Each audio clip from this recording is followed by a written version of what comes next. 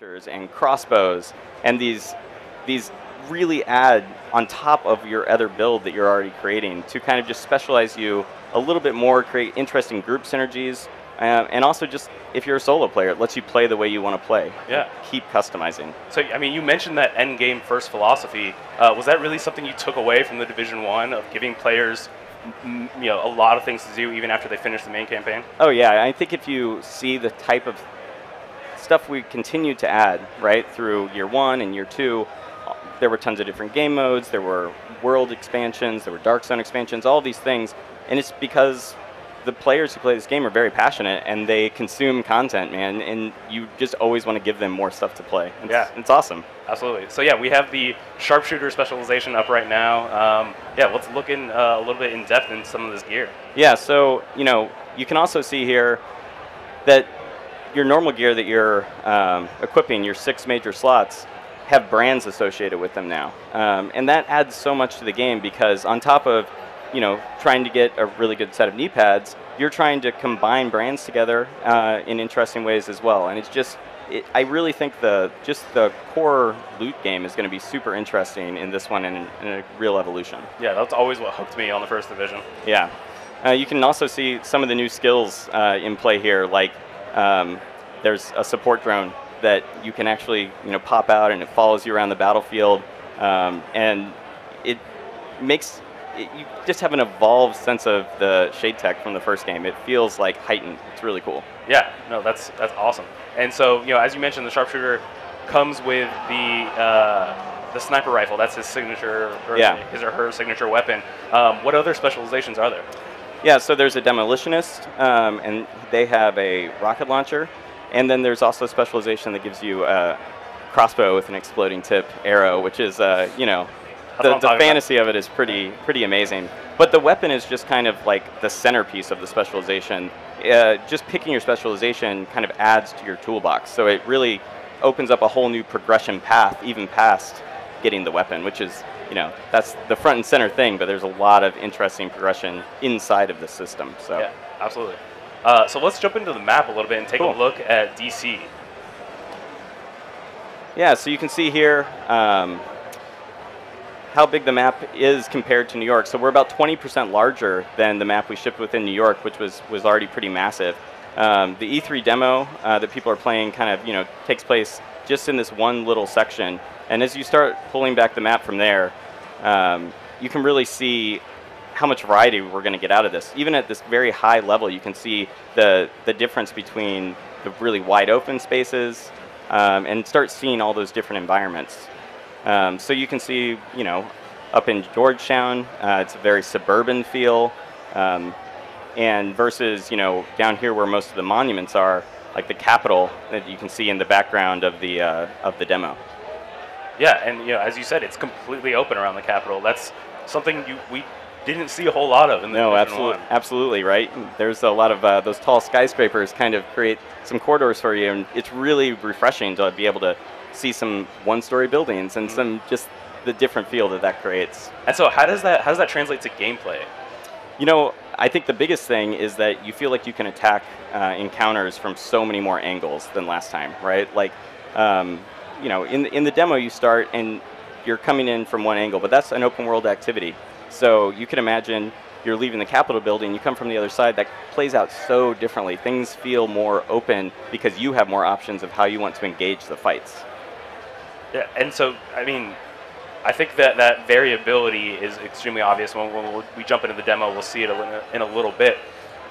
But when you're making all these different, neighborhoods, like you said, there were sort of 2 different ones in the Division 1. Yeah. Now there's many more.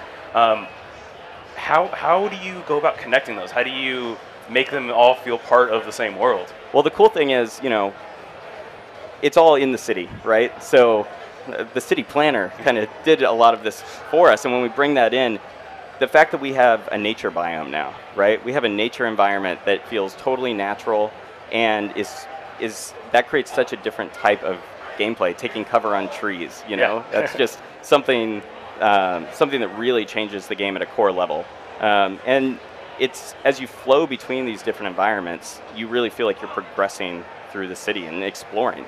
I want people, and we all want people who kind of explore this map, to be able to go into DC and kind of have the lay of the land. Yeah, absolutely. And I mean, one of the things that DC is, it's one of the most recognizable cities in this country, obviously, mostly because of its monuments, right? How many of those did you get to put into this game?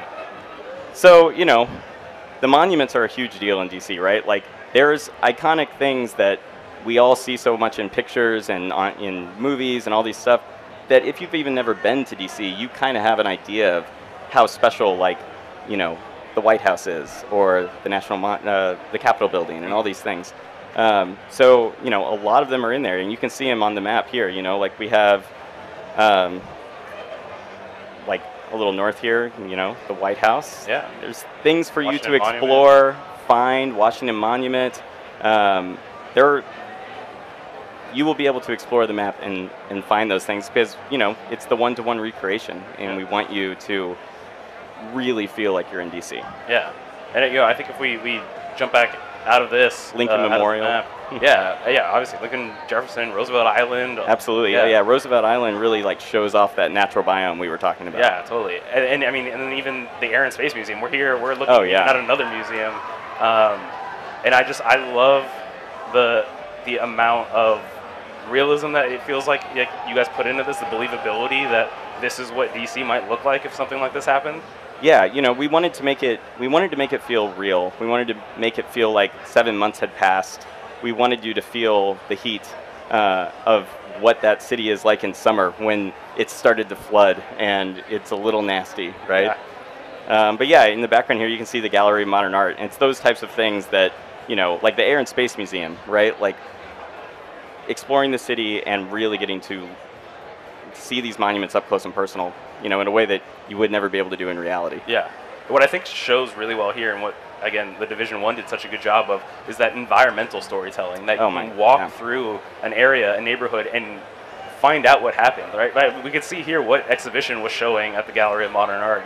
You know, one really interesting thing is that, you know, the outbreak happened here at Christmas time as well. So we're in the summer, but you still see those remnants of Christmas, like famous Christmas trees that are really up in DC at that time of year are still there, but they're dead and their ornaments are hanging on them, you know? And you get that sense of no one ever cleaned this up, and time passed and nature came out and all of that stuff. Yeah, it's bad enough faux pas leaving your Christmas tree up at New Year's, let alone well into summer. But yeah, that's a really great point. That the outbreak hits all at the same time. What happens when it's 6 months down the line, and you know, how do you deal with that? True Sons have this area locked down, but if you can capture their control point, you'll be clearing the way for the settlement to take it over.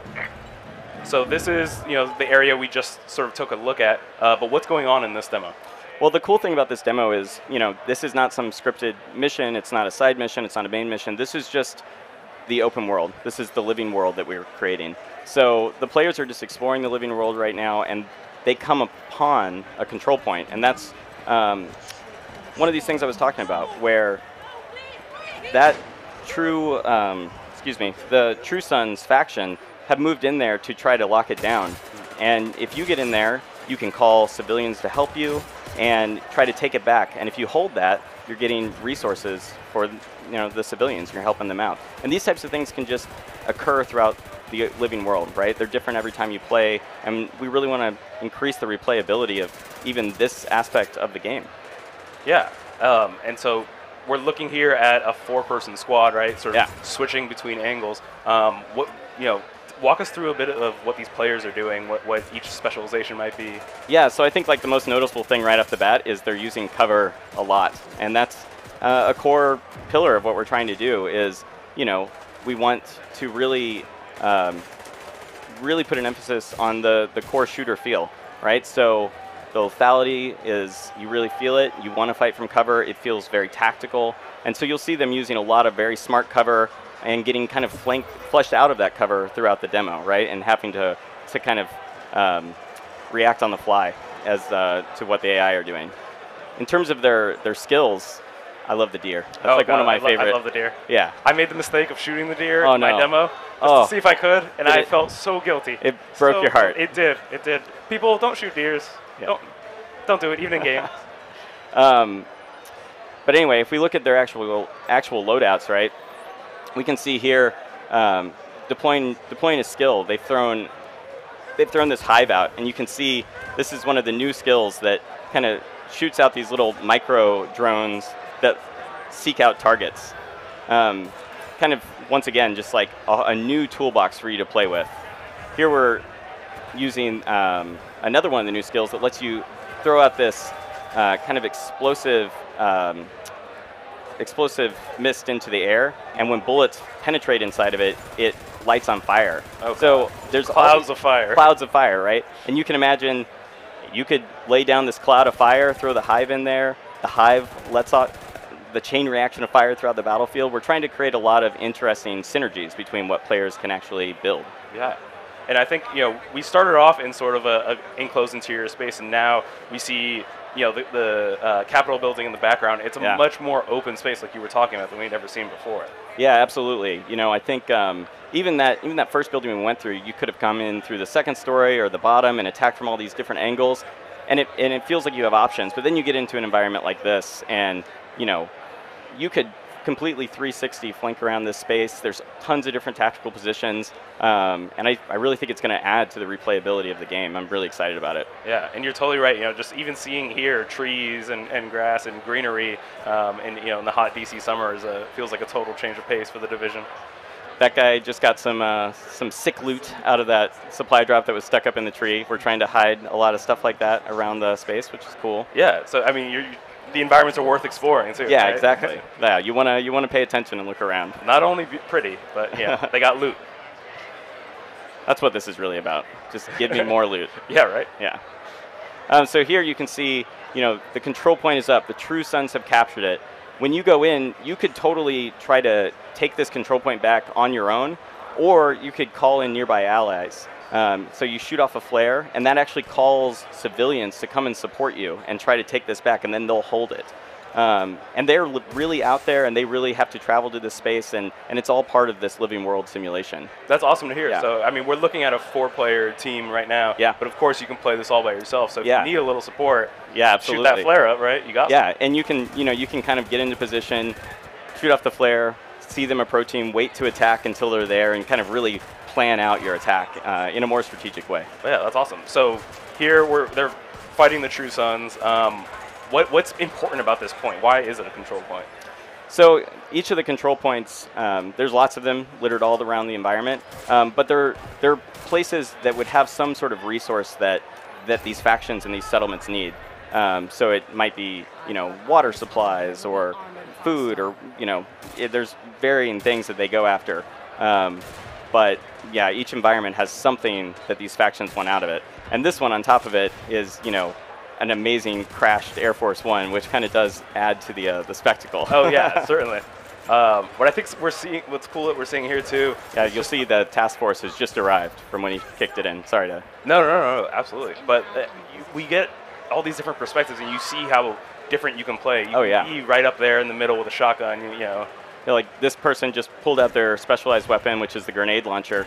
And you actually have to collect special ammo for that. So you'll be collecting special ammo for your weapon as you play, and and then using it at really the right moment, right? So it's these big explosions of power that are super impactful on the battlefield. Yeah, we just saw the drone there as well. Yeah, this person just pulled out their 50 cal sniper rifle. It's pretty meaty. Take a look at the map overall. So why don't we jump into that? Yeah, cool. So this is the start of the demo that players can play on the show floor. So you can kind of see here, right away, summer, very different kind of environment. You can almost feel the heat. And if I jump into my inventory, you can start seeing some of the changes we made to that nitty-gritty part of the RPG. And the biggest change right off the bat is the specialization weapon, right? When you hold on, I just want to stop you right there. We're still talking a little bit more about DC, showing off some of the more detailed environments. And as you can see here from the stream, you guys put in so much care and depth into this world. I think it's one thing to build DC; it's a whole other thing to ruin it in a way, right? Yeah. Well, the whole world is made in layers, right? Like we start with that base DC, that 1-to-1 we were talking about, but then you're layering on top of that the story, right? What happened to these environments in the beginning part of the outbreak? What would have they been used for? How could this have happened here? Of all the capitals, of all the nations on Earth, none more vigilant, safeguarded, prepared. Was it vanity?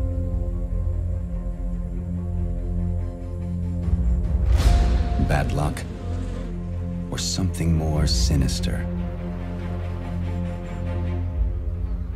One thing is beyond question. This is where we push back. This is our defining moment. If we fail, our nation falls. We are the free world's last line of defense.